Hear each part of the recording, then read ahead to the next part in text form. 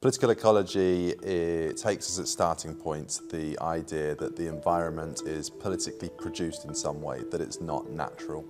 Essentially, it draws upon different theoretical traditions, different disciplinary fields to understand the environment as something which produces social inequalities, inequalities in terms of justice, and also unequal power relations too. The thing that really excites me about the programme is the fact that we look to bring the subject alive. We don't see it as something which is located only in the classroom. We look to bring our students out of the classroom, engaging with the world around them, doing exercises which get us to get our heads up, to make sense of the world. And Lancaster is a great place to do that because one of the core themes of political ecology is to make sense of environmental change across scales.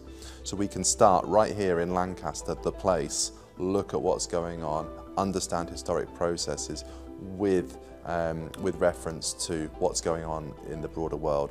So a large part of the course theoretically is to think about decolonialism, for example. And Lancaster has a very problematic, actually, relationship with colonialism. It was a major port for slavery going back a couple of hundred years, and that history is a living history. It has effects, it leaves legacies. We're able to use and examine, study Lancaster the place to kind of give us a window into talking about those connections, both locally and, as I said, globally as well. So we see political ecology as a subject which is alive, that's never still, it's a dynamic subject, and we want to share that journey with you.